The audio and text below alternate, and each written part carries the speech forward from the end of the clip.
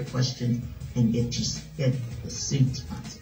Good morning, everybody. That's Antoine Hawkins, IUN, up next on WGVE. Welcome back to the new #1 morning show in Northwest Indiana. News, sports, education, and entertainment. Wake Up GI with Jeffrey Smith. Brought to you by the Geary Community Schools Corporation. All right, everybody, we are back. And once again, it's a beautiful Monday. It's the first Monday of fall. Of course, it is the 25th of September, 2023. This is Wake Up GI with Jeffrey Smith. As we've been talking about this morning, our good friends from across the way are in studio right now. I'm talking about Indiana University Northwest. And, of course, they always have some wonderful stuff coming in. We appreciate them checking in with us to let us keep us in the know so we look like we're smart. So with that, we have one of our guys who always comes across the way and sits in with this. I always get his titles wrong, so I'm going to let him introduce himself because he's just so wonderful. Go ahead and give us your name and your title. Good morning, Gary. My name is Antoine Hawkins. I'm an admissions counselor at Indiana University Northwest and also the coordinator for our Group Scholars program on campus. See, I knew you had multiple things going on. That's why I don't like to butcher people's titles on here, which I tend to do. But, of course, we thank you for taking time out of your day to come on. You're here to talk about the College Go Week, which is actually, I guess it kicked off yesterday, correct? And it's extending the entire week. Tell us a little bit about it. Absolutely. So College Go Week is not just something IU Northwest is part of, but the state of Indiana as a collective. Here in Gary, we make sure that we do a lot of activities for our region. So we have a whole week of activities planned that's starting actually today on Monday. Okay. That's going to stretch through Friday. So you can tell my days run together. I thought till yesterday was the 25th. But anyway, so it kicks off today. Today's actually a Zoom event, correct? It's I see at 6 p.m. It's Understanding College Costs. Kind of get into that without, giving everything away. Yeah, absolutely. So we want to make sure that we include parents because we know parents also need this information to make sure that they help guide their students in the right direction when it comes to selecting the perfect college for them. Right. So the event tonight is Understanding College Costs. So there's been a lot of debates and conversations going on about the cost of college and student aid and the student loan debt and things of that nature. But we got some good news. There are some exceptions and there are some changes that's going on with the federal government by way of financial aid. Right. So those individuals who probably didn't qualify before do qualify now. Yeah. The increases have been made in regards to the amount of money students can receive. Right. So that's just a little bit. I don't want to go too deep into it because I'm not a financial expert, but we will have our financial expert, the director of financial aid at IU Northwest, Gina Purtle. She's going to actually be on the Zoom call this evening. Yeah. So parents, make sure you chime in at 6 p.m.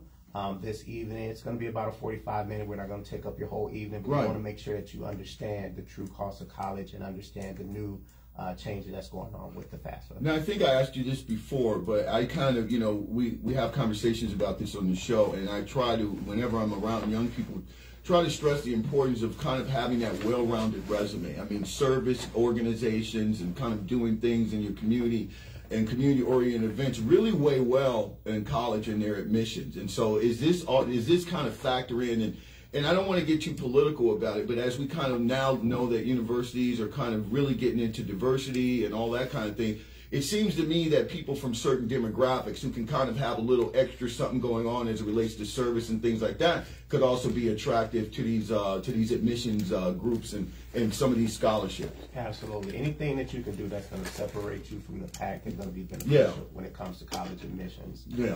So when you're writing those essays, you want to make sure you include all those things. That one Saturday your mom made you go to the church and help break up the leaves. Put that on your application. Yeah.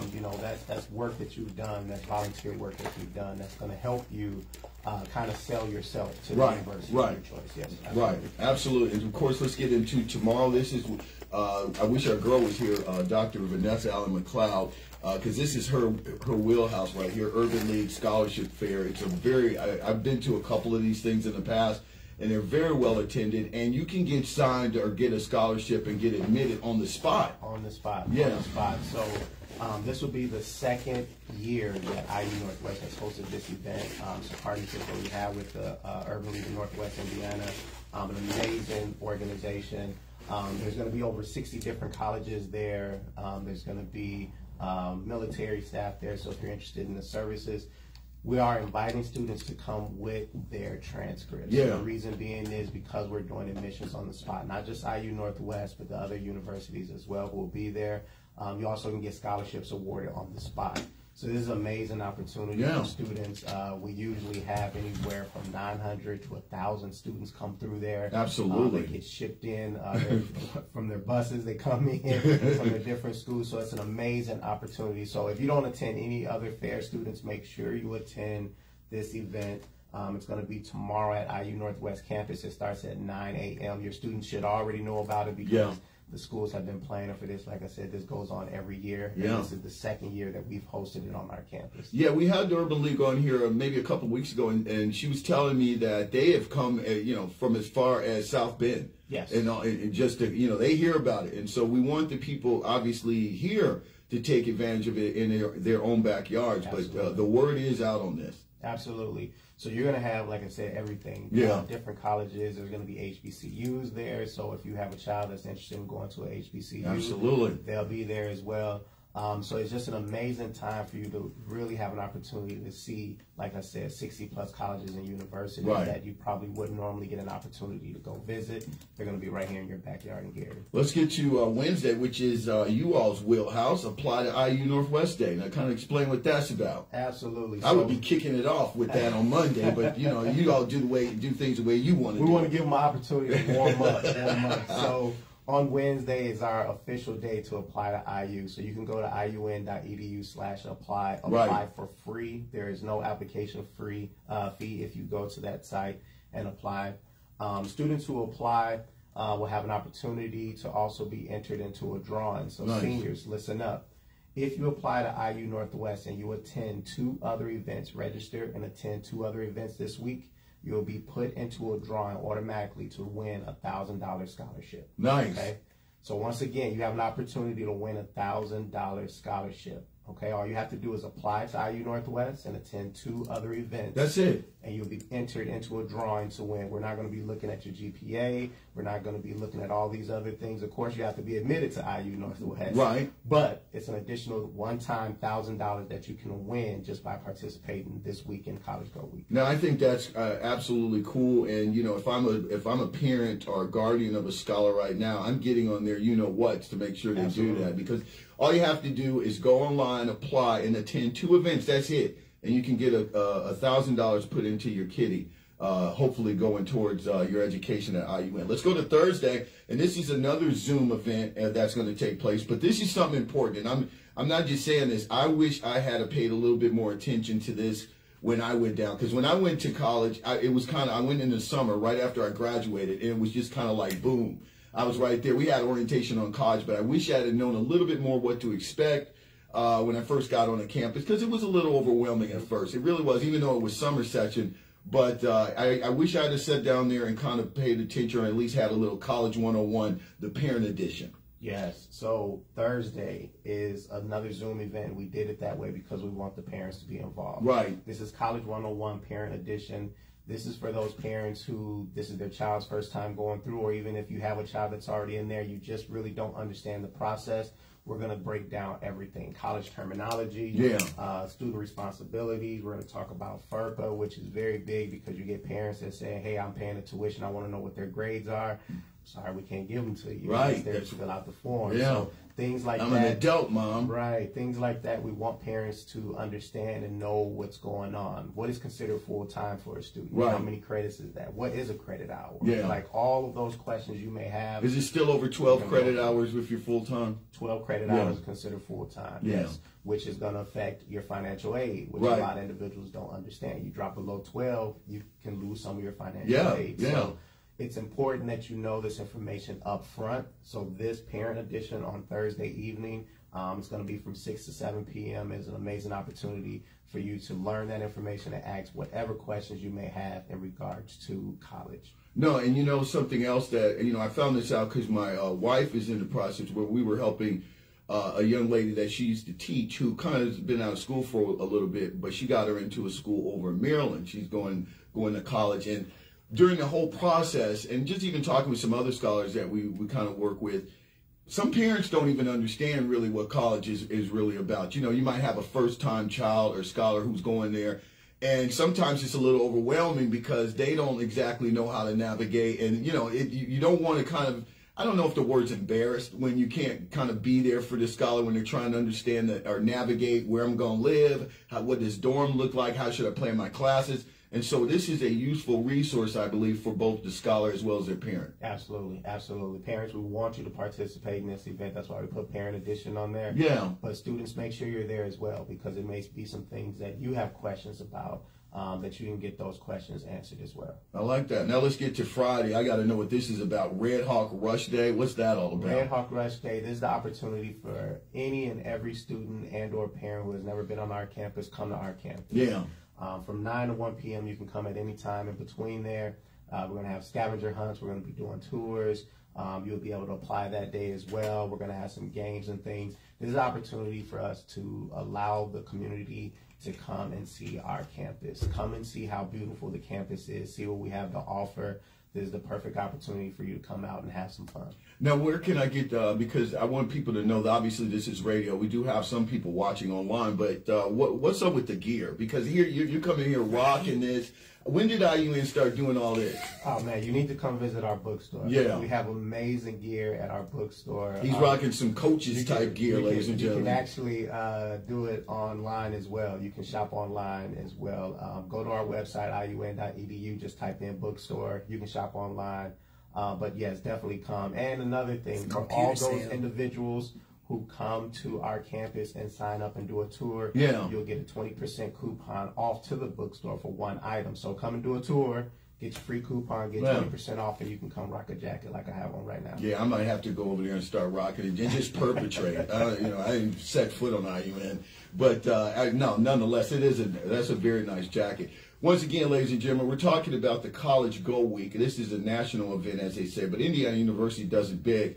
And it starts today at 6 p.m. via Zoom, Understanding College Costs. And then, as you heard us talk about, tomorrow is going to be one of the big events around the region in particular. I would argue probably this part of the state, as the Urban League has their annual scholarship fairs. Their second year doing it and partnering with IUN, but we've talked over the years, and we've attended a couple, and this is pretty big. Over 60 colleges, universities, and the military are going to be present. So you want to make sure your scholar, even if they've got a couple of their ducks in a row, just have them. It doesn't hurt to go kick some tires on some other schools. And then on Wednesday, of course, is Apply to IUN Day, and you heard us talking about that. There's opportunities for seniors to win a $1,000 scholarship. All you got to do is apply to IUN online and then go to a couple of events, and you can put your name in the hat to get some of that money. And then there's Thursday, of course, College 101, the Parent Edition, 6 to 7. That's another Zoom event for parents, presumably. But, of course, if you're some scholars who have some questions, it's probably a good opportunity for you to get those answered. And then it's Red Hawk Rush Day, 9 to 1, Hawthorne Hall, and you get a tour and everything that goes along with that. Absolutely, absolutely. You can get more information on our website at iun.edu/events or iun.edu/visits. Or, of course, you can always call the Office of Admissions, and we can help register you over the phone if you'd like to attend any of these events. Now, let me ask you about this while we've got you here, because, you know, obviously you have some people that are thinking about going to college and things like that. What's student life like on IUN? I've always wondered that. I've had some classmates that went to IUN, and, you know, obviously I never attended there. I took classes there when I was a senior in high school, but I never actually attended as a student. And it just seems like there's a community there, because I know people that have gone there, but, you know, from the outside looking in, you all don't have any dorms and things like that. So I've always envisioned it as somewhat of a commuter college, but from the people that go there, it is a very tight-knit community. It really is. So kind of describe that. I've always meant to ask you, but you're always going places when you get here. So, yes, it is a commuter campus. We do not have the traditional dorms. Right. But at the same time, we have over 60 different clubs and organizations on campus. So right now, our Black Student Union is really booming, doing a lot of things on campus. They just had a karaoke night last Thursday. Oh, really? Where was that held? Inside campus in Bloomington Auditorium. Okay. So, at the Berglund Auditorium, I'm sorry. So it was an opportunity for students to come out, sing karaoke, have a good time. They had snacks and things. There's other events. So we have College Welcome Week, our Involved Fair. that's where you get to see all the different clubs and organizations that's out there.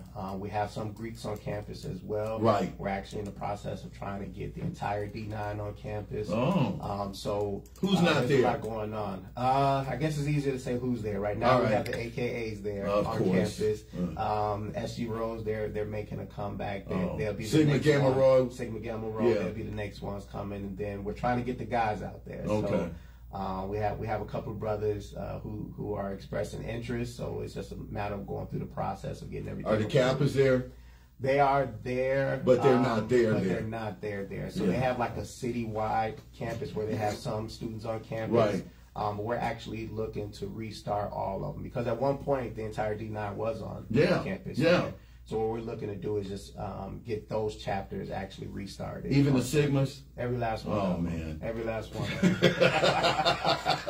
I love all the D9. I love all the D9. We're just having a little fun. And so as when you all are out here, because you get a lot of people coming into the region for the college and for the experience and going to IU. And number one, you're a great school. You got a lot of good majors, so I can understand why you're so attractive to people that might be from other parts of the state or even other states coming in. I'm just, I just remember once again going down to visit the colleges that I ended up going in, and you look around the surrounding communities. And so I'm just very curious about campus life.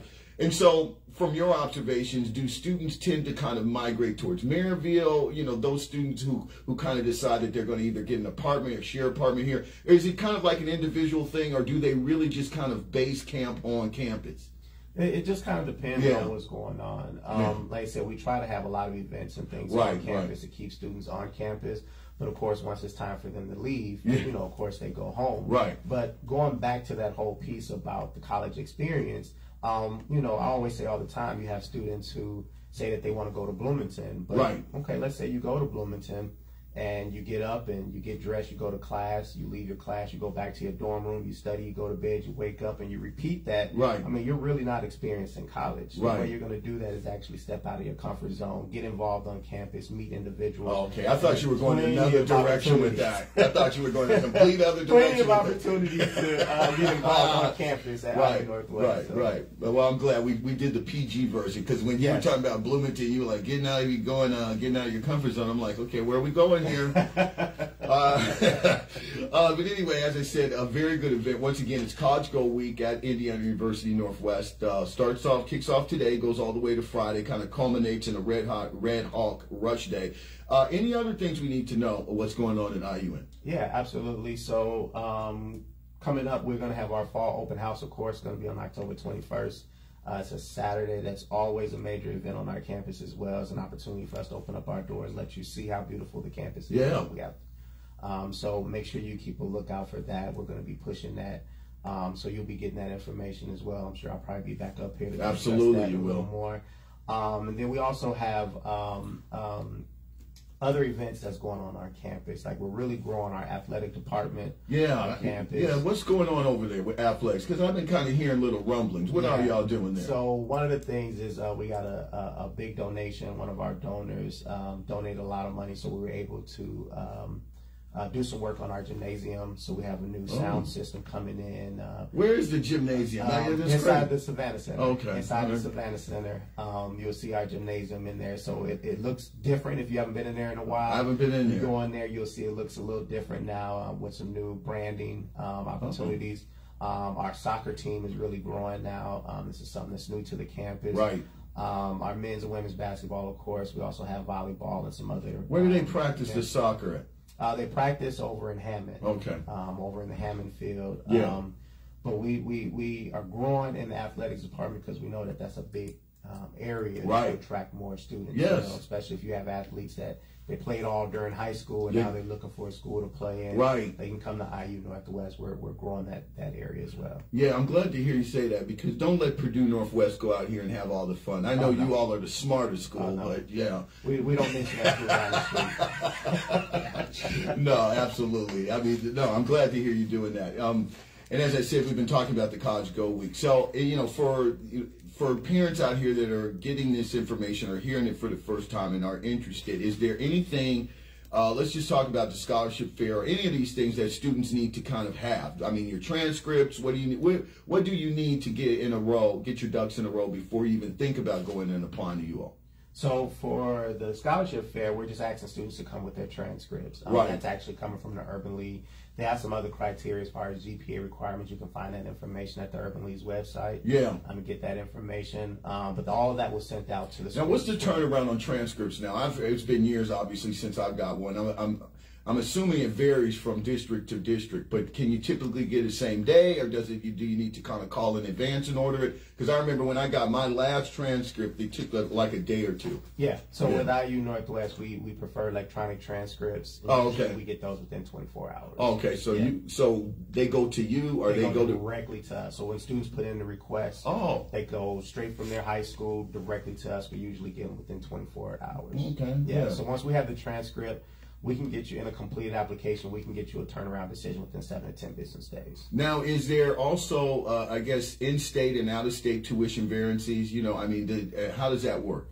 So there is. So right now, of course, with in-state residents, we are the lowest four-year institution in the state of Indiana. And then for out-of-state students, we do have a discounted rate for those surrounding states like Illinois and Michigan. So we technically have about 3 different rates that we offer right now for students, where it gives them an opportunity to actually come and save. So for those of you who are right across the border in Illinois, our out-of-state rate that you would pay is actually cheaper than your in-state rate in Illinois. Oh, I guess that's a big selling point right there. Absolutely. Now, what's your all's big? I meant to ask this before when you were here. What is one of you all's, I guess, more popular or kind of more? Yeah, I guess more popular major. I was always thinking that it would be education or business management, because I know a lot of people have gotten some kind of business management stuff from you all. But what is it? Business is one of our biggest. It's probably fallen to like number 2 or 3. Our number 1 program is nursing. Yeah. We have the number 1 nursing program in the state of Indiana. Well, the whole network of IU is very well respected in medicine. I'm talking about you going down to Bloomington, Indianapolis, IUPUI, of course. And then now with the addition of the medical school, you all are absolutely probably hitting on all cylinders right now. Absolutely. So anything in the healthcare field, everything from nursing, dentistry, radiography, pre-med. We actually have a medical school on our campus, the only one that's in the area. So anything healthcare related, you can come to IU Northwest and we got you covered. Now, are there scholarships available, let's just say, for, like Gary Community School students and things like that who are freshmen right now, and maybe they have somebody listening on this show and they're interested in becoming a doctor, and now that there's a medical school like right in their backyard, are there kind of these specified type of things like, hey, if you're a high school student that's majoring in biology, you can get put on this track and we can kind of find your money? Absolutely. Yeah. So go to our website, iun.edu/scholarships. It's a list of all of our scholarships. Yeah. We have scholarships for returning adults. Yeah. So if you're an adult student, you want to go back to school, we have a scholarship laid out just for you. Right. So there's numerous scholarships. I always tell students, don't always look for the double A's, which is academics and athletics. Right. There's other ways of getting scholarships. There's numerous opportunities out there, and through our foundation and through donors, there's a lot of money that's out there for individuals. And my final question, as we're talking about this, what about the arts program? Because I had an event shortly after you all opened up your new arts and sciences building. I think at the time Lauren Pacheco was working over there, and we had our TEDx Gary event over there, and it's absolutely a beautiful theater. But I don't really know what goes on as far as the arts are concerned, with IUN. Are you kind of building that up a little bit? Still growing that department, but as of right now, we do have drawing, we have painting, photography. Okay. Communications, of course. There's a lot of areas in there, even theater. So for those individuals who are interested in theater and the performing arts, we actually have a program where you can get a degree in that at IU Northwest. Good stuff, my friend. I appreciate it, and I want to get down with that jacket. Me too. Come on in, get you a tour, get you a 20% coupon off to the bookstore. So sign up for a tour, iun.edu/visit. All right, my friend. Good. Until we see each other again. All right. It's been a pleasure. Thanks. All right. We're going to get ready to take a break. When we come back in just a bit, we'll have a little bit more show.